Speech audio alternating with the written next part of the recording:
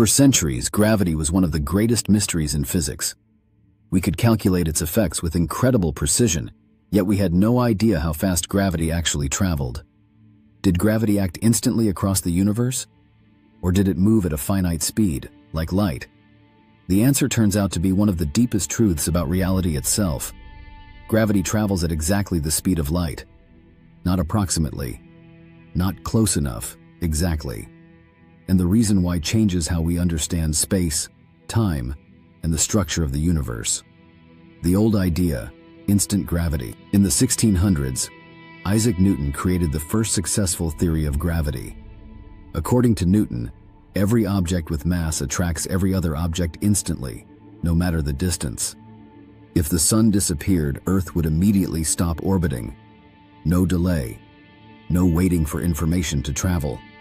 Even Newton himself was uncomfortable with this idea. He called it action at a distance and admitted he didn't believe gravity could truly act instantaneously. But for centuries, no experiment could prove otherwise. A simple question that breaks physics. Imagine this scenario. The sun suddenly vanishes. What happens to Earth?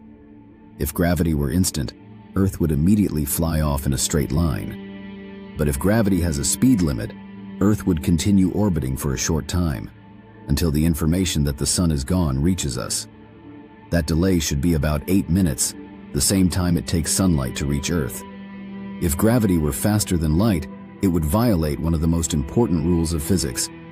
If it were slower, planetary orbits would become unstable. So which is it? Enter Einstein and spacetime. In 1915, Albert Einstein introduced general relativity, a completely new way to think about gravity. Einstein didn't see gravity as a force. Instead, gravity is the curvature of spacetime itself. Mass and energy bend spacetime. Objects move by following the curves in that spacetime.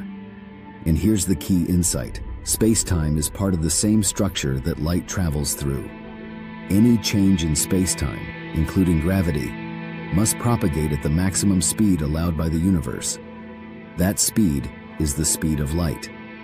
Why gravity cannot be faster than light? The speed of light isn't just about light. It's the maximum speed of cause and effect. Nothing can transmit information faster than this limit. If gravity were faster than light, it would allow information to travel backward in time in some reference frames. That would break causality. Effects could happen before their causes. The universe would become logically inconsistent. General relativity avoids this completely by locking gravity to the same speed limit as light. But why isn't gravity slower? This is where things get really interesting. If gravity were slower than light, planetary orbits would slowly collapse or spiral outward. Here's why. Earth orbits the sun based on where the sun was, not where it is. If gravity lagged behind, Earth would be pulled toward an old position of the sun. That would create a torque. Over time, orbits would become unstable. But they aren't. Planets orbit with incredible long-term stability. The only way this works is if gravity propagates at exactly the speed light does. Not faster, not slower. The geometry makes it inevitable. In Einstein's equations, gravity isn't something added on top of spacetime. It is spacetime. Gravitational changes move as ripples in spacetime, called gravitational waves. And just like ripples on a pond, they travel at a defined speed.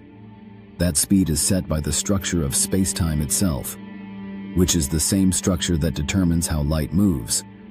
So gravity and light share the same speed limit because they share the same underlying geometry. Gravitational waves. The final proof. For decades, this idea remained theoretical. Then in 2015, everything changed. Scientists detected gravitational waves for the first time. These waves came from two black holes colliding over 1 billion light-years away. They arrived exactly when general relativity predicted, at the speed of light. Even more convincing was a later event involving neutron stars. We detected both gravitational waves and light from the same collision. They arrived within seconds of each other, after traveling for over 100 million years. That confirmed it beyond doubt. Gravity and light move at the same cosmic speed. What this says about the universe: this isn't just a coincidence. It tells us something profound. The universe has a built-in speed limit, and everything that carries information obeys it. Light, gravity, causality, reality itself. The speed of light isn't really about light. It's about how fast the universe can respond to change. Gravity isn't an exception. It's woven into the same fabric. Why exactly matters. You might wonder why physicists emphasize that gravity moves at exactly the speed of light. Because even a tiny difference would show up in precise measurements. Binary star systems, black hole mergers, planetary motion, all of them match Einstein's predictions perfectly. Within experimental accuracy, the speeds are identical. Not approximately, not close enough, exactly. A deeper interpretation. Some physicists believe this points to something even deeper. That space-time itself is a kind of information field. Light carries information through it. Gravity is information encoded in its curvature. Both are bound by the same rule, because they are different expressions of the same underlying reality. The universe's ultimate speed limit. So why does gravity equal the speed of light? Because gravity is not a force traveling through space. It is the structure of space-time itself. Space-time enforces a universal speed limit.